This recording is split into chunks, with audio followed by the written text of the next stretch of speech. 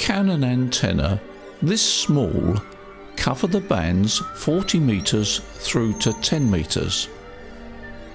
It's a magnetic loop, but is it a magic loop? We take a look.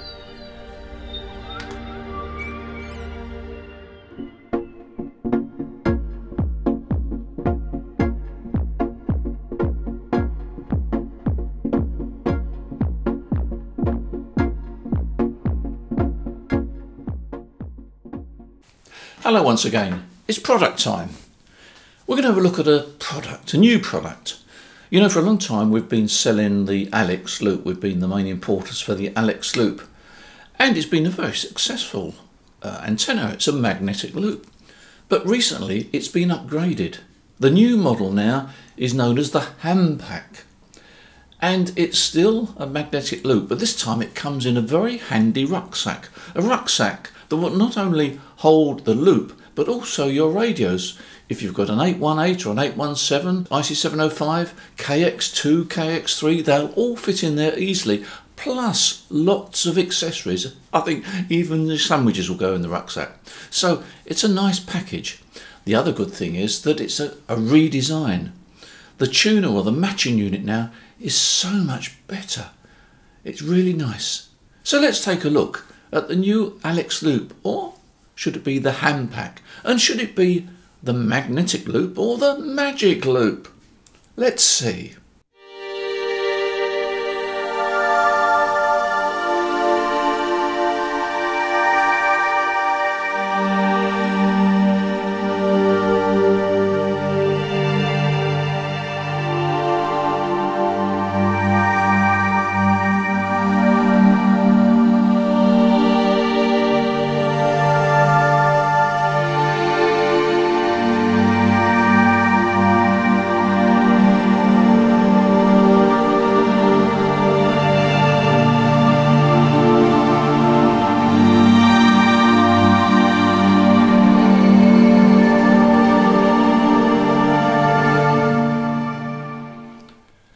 Right, we're going to have a look at the new Alex Loop HamPack, and as you see in the first image here, it's a self-contained antenna system which is in a very smart and convenient rucksack. I've opened the front here and you can see inside there are two further bags which can be used for carrying accessories or transceiver, etc., and I'll show you those in a moment. And in the centre is the control box, which is held in place with Velcro for travelling. Now you can see the two inner bags removed, and they're quite spacious actually. You certainly get a transceiver and plenty of accessories in there. Now I've turned the rucksack round and you can see that there's the usual carry shoulder straps there. With the front panel down, you can now see the control box and the supporting tubes inside, which form the centre support for the antenna system. And also poking out the top in the rear pouch is the element, which is very thick and high quality semi-stiff coax cable. And I've turned it around here sideways so you can see the element sitting in the back pouch. I call it a pouch, it's quite large actually. And I think you can also just see there's a side pouch there as well. Now here I've placed the IC705 into one of the inner bags, and you can see there's plenty of room for that, so that will easily fit in there for travelling. Here's the loop assembled. I'll cover the assembly in more detail. It's very easy to assemble and equally quick and easy to pack down and put it back into the rucksack. If we're going a bit closer, you can see the control box. This control box is being completely redesigned. It's much better than the old control box.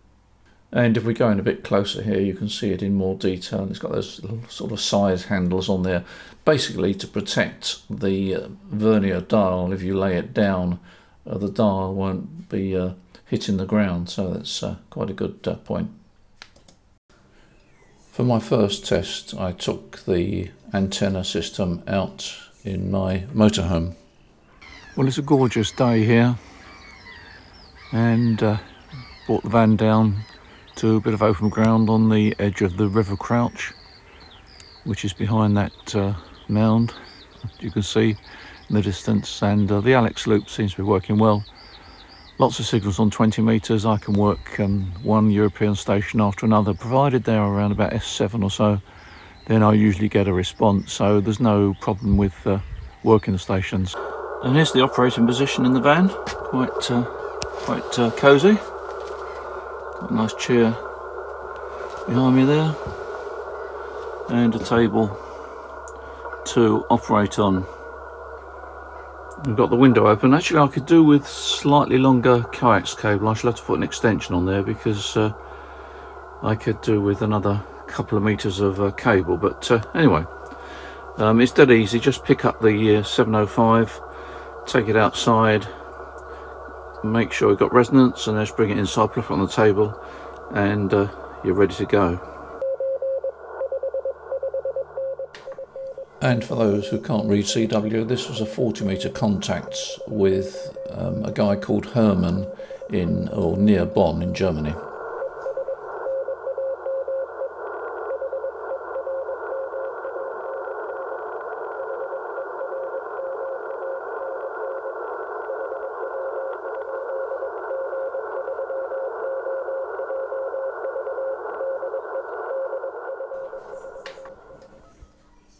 I had a few more contacts, and it's quite a successful morning.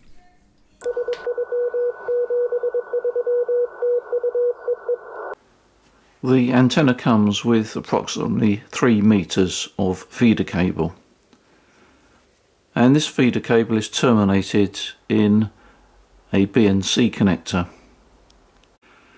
The BNC connector is a rugged BNC connector with a spring cable retainer. The main coax element is semi-rigid coax, and that folds neatly into a loop and is held in place with 2 pieces of Velcro strap. Now the main element is connected to both sides of the tuner using a good quality PL259 connector. One of the most important parts of a magnetic loop is the coupling, and this is a rigid metal plastic coated loop, and that couples into the coaxial element there. And the coaxial element is actually fastened to the top of the centre support, which I'll show you in a second. This is the main element, and that clips firmly onto the centre support there and is held rigidly in place. Now let's have a look at the 3 central component parts. You've got the centre support there. That's the top support with the coupling loop, and this is the bottom support, which has the tuner attached to it. This is the top section showing the coupling loop. The centre unit is simply a plain tube. Into the bottom goes the tuner section, and into the top goes the loop section. The base unit has a hollow section, so you can fit some sort of tube inside it or use it as a handhold.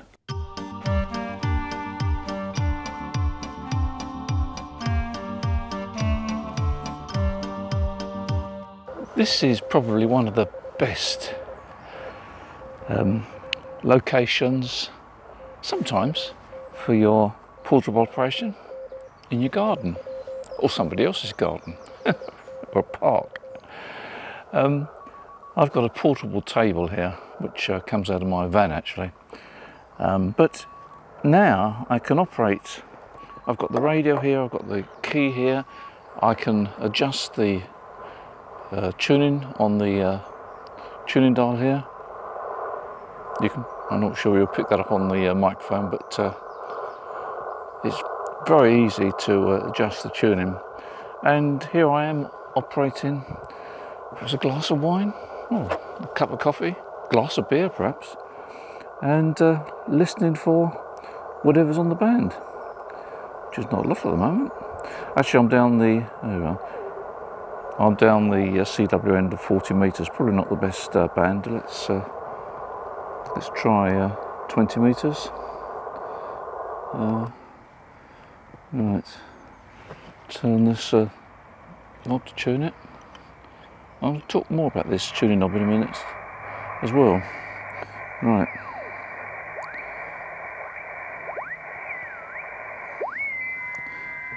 Well, this is the FT8. Let's go further up the band. See this really sideband. There's a nice strong signal. I like this arrangement. I can tune my antenna there. I can tune my radio. I've got my CW key, or perhaps microphone if you're into that, so I tend to operate a lot of CW. Yes, it's a nice operating position actually, and the idea of being able to tune the antenna on the nose.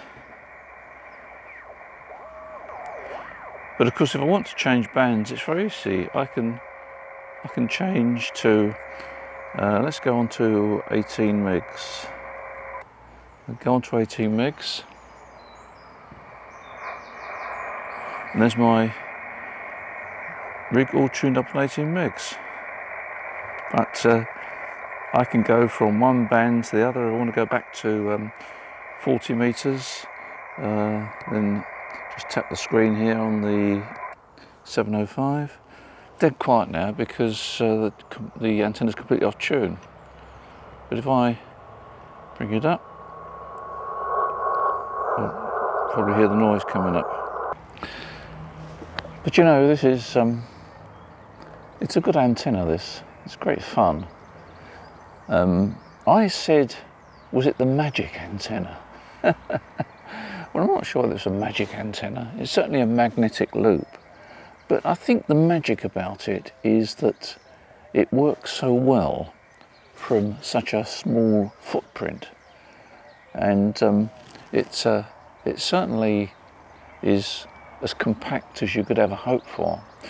The downside is that you have to keep retuning this as you move across the band.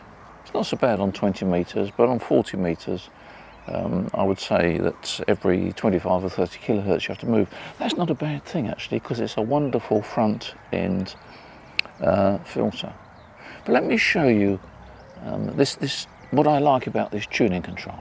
I've used a number of magnetic loops, and this can be a bit of a problem because the tuning is very fine, particularly on 40 meters.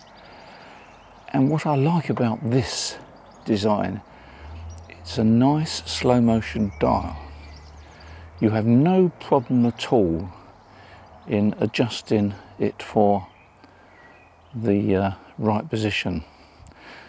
Some of the loops I've tried have got either no slow motion drive or a very poor slow motion drive. And you touch it and then you move your hand away and it needs to be adjusted again. On this I couldn't detect any sign of hand capacity at all, so it was very easy to adjust, and you can adjust it on receive, and I think I showed you already that you've got this little LED dial there which will light up. Now I'm not sure whether you can see this in this sunlight. I can certainly see it, but sure the camera is. I'll move the camera around so you get a better view of that that LED light there. Right, I think you should be able to see it now.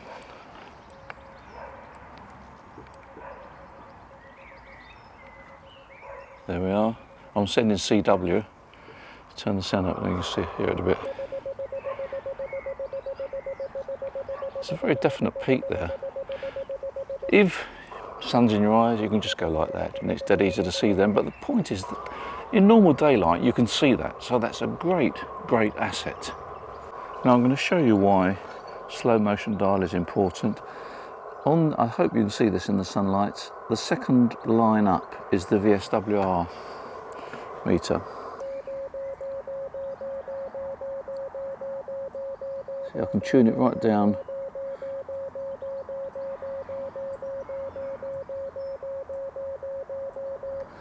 Very easy to get on the nose. Now, the only way you'll do that successfully, repeatedly, is with a decent slow motion dial, and that's why this slow motion dial is so important. So there we are, that's the Alex loop, and of course it comes in that lovely rucksack. So it means to say that you can put the antenna and the radio and the accessories and your sandwiches and your flask of tea or whatever else you like in your flask, all in the rucksack, and go off for the day. And I think it's one of the best combinations. Now, I know I've demonstrated it here with the IC705, but it's also ideal for any other QRP radio you've got. I've used this antenna indoors as well, and it does work indoors. I've had some CW QSOs on 40 metres in my conservatory, and it works okay. Obviously it works better outside. I haven't actually found magnetic loops are super directional. If you turn it through 90 degrees, you very often can get a little bit of signal peak, but it's not dramatic. It's not like it's there and it's gone. Perhaps something like 5 or 6 dB. It all depends, but I haven't found it super directional. But it is fun to turn it, because if you get an extra 6 dB, it's worth having, particularly when you're running QRP. Now, this loop will handle 25 watts, so you can pump into it a lot more power than I've been putting into it. I've been putting it into the antenna 5 watts, so you can put 25 watts. Now, 25 watts is not a bad power. I mean, it's going to give you what? You're going to get 8 or 9 dB gain if you put 25 watts in to this antenna, compared with the 5 watts on from the IC705. If you use it with the KX2 will actually give you 10 watts from the transceiver. If you've got a more conventional rig that you can run off batteries, fine, but you just do remember to keep that power level down to no more than 25 watts. Sort of, I don't know, put a reminder somewhere on the back of your wrist or on the aerial that you mustn't run more than 25 watts. But 25 watts with this loop, I think you can have great fun.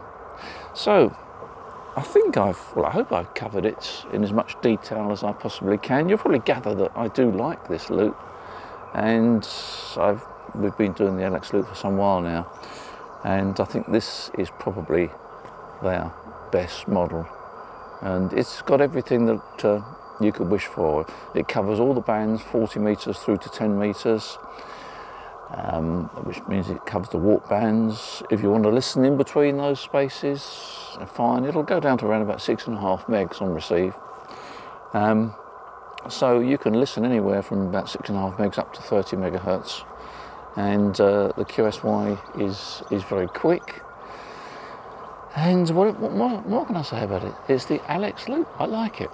So I hope the video's been as informative as I hope it would be for you. And do appreciate you watching these videos. And I mean, here we are with this lovely sunny weather, this lovely spring weather that I hope heralds a good summer. But even if it's not brilliant, you can get out there and do a bit of QRP work. And well, there we are. In the meantime, enjoy your ham radio. And if you've got any further queries on this antenna, or you want to do a deal on the radio and the antenna, then just ring our sales guys up in Portsmouth. They'll be happy to help you. In the meantime, take care. Speak soon.